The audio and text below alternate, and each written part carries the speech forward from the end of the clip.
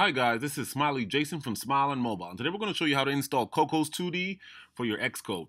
Now, as you probably know, cocos2d is a framework for creating games. It's free, and before we install, we're just going to show you the Xcode real quick, just to show you that it's not there.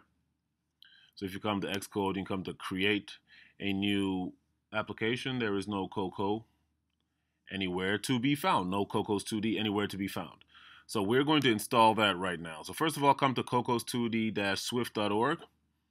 You download the installer, which we have done.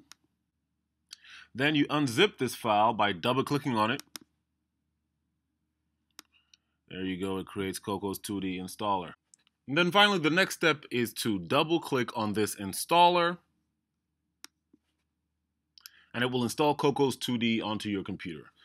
As you can see, the installation is now complete, and that's all you have to do. cocos2d has now been installed. Now if we go back to Xcode and open it up,